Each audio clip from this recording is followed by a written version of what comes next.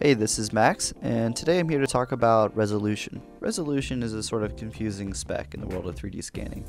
Typically, when people think of resolution, they think of a length and width measurement of pixels.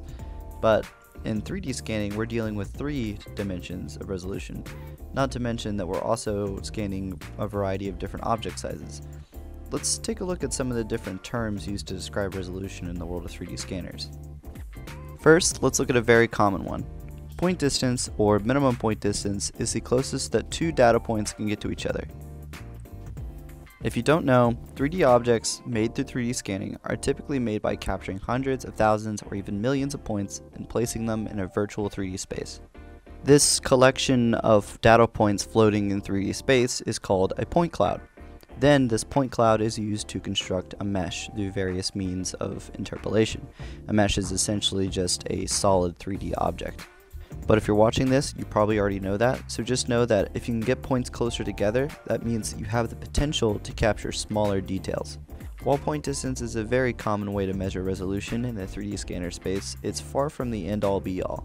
This is because point distance doesn't actually measure the density or amount of points, which is very important for the point distance to actually matter.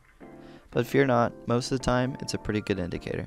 Spatial resolution is another spec you might see. It's closer to what you might expect from the word resolution. It's typically measured in data points per centimeter or millimeter.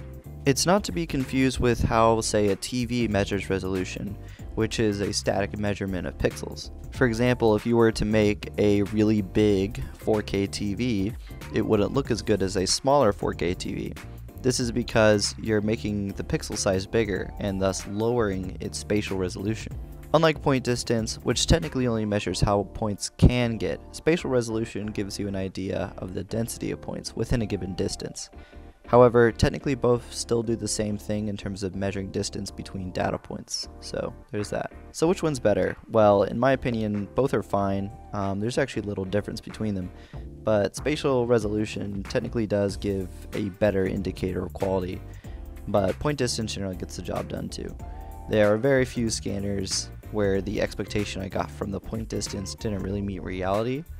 To get the best idea of a scanner's quality, you should seek out examples, demos, and first-hand experience, because a lot of the time stat sheets can give you the wrong idea, or maybe the figures are just a little optimistic. There's a lot of variables in the equation for the quality of your scan besides resolution, so let's talk about some of those.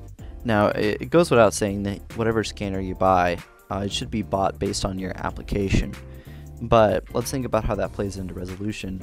If you're scanning much larger objects, they won't gain as much from having a closer point distance, especially if you don't care that much about getting those really small, fine details. Or even an impressive spatial resolution might actually, in fact, make your scan slower and bloat your file size and your processing times. Most scanners have a way to reduce the resolution, but if you're scanning primarily large objects, I would really look for a scanner that prioritizes them. And by that I mean a scanner that prioritizes its scanning speed, its field of view, and how the tracking performs with large objects. Most of the scanners in Shining 3D's IronScan lineup will usually have a rapid scan mode or a different scan mode, which will essentially trade some resolution for some scanning speed, field of view, and some new tracking features, which is very great. It makes the scanner very versatile, so that's something I always look for. And I guess the main takeaway from that would be if you're scanning super large objects, don't be too fixated on resolution because it's not as important. Other stats like accuracy play a big role as well. A quick summary of accuracy in the context of 3D scanning. It's essentially how comparable the position of the data point is in a 3D virtual space with its real-life counterpart. What I'm trying to say here is that being able to put a lot of points close together is meaningless unless you can place them correctly.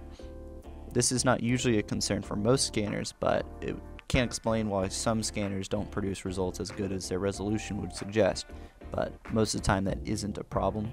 And we'll have a dedicated video to accuracy in the future to expand upon that a little. So one last thing, I know I touched on this earlier in terms of resolution, but it goes for all specs, is that while resolution can be a great indicator of your quality, the proof is in the pudding. Look at scans, ask for demos, and get your hands on the scanner.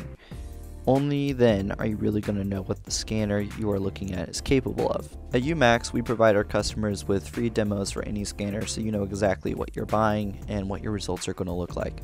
We can do them online or in person. If you're interested in a scanner and would like to request a demo, feel free to contact us on our website at umax.com, and thanks for watching.